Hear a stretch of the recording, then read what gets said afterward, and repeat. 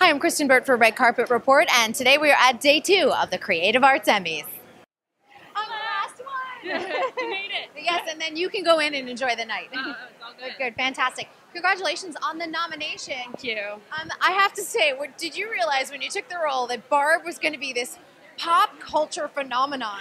Absolutely not. No. I remember reading the part and falling in love with her because I've totally been Barb so many times in my life. The friend that's kind of like awkward or the third wheel or left out. So it definitely wasn't a stretch for me to play her. But no, I could not have anticipated the kind of love that she received, and it really blows me away. And I have so much, I owe so much to the fans, so much to say thank you for, because I've, continue to work and do what I love, and I'm very, very lucky, very grateful.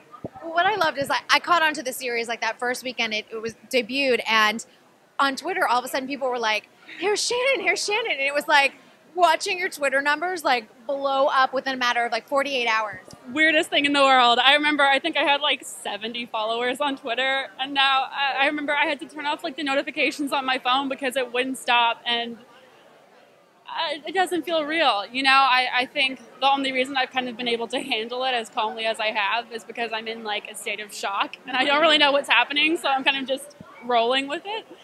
So great. You know what I love about your story? We were just talking with your Emmy-nominated casting director. She was like, there are no small parts. And especially the Duffer Brothers treated every single character with importance, and that's what she did in casting you in the role. And she's like, look what it became. Absolutely. No, I have so much to owe to the brothers and to casting and to everybody on the team.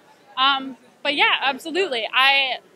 Stranger Things was my first job. I didn't know if I would ever get another job again. And I'm like, I don't care if this character has 2 lines or 20, she's going to be real and complex. And I really put my heart and soul into her. And I feel very, very honored to be recognized for that. Well, you did put a lot into it. And I think we've all related. We've all been Barb at a certain point. And I think people feel that because you go back to like junior high or early high school and you're like, this is the worst. Not a good time for most people.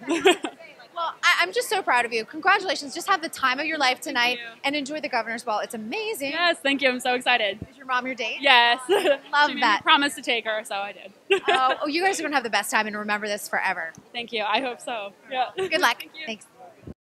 Thanks for watching. Be sure to like this video, subscribe to our channel, and in the comments below, let us know what your favorite TV moment was this year.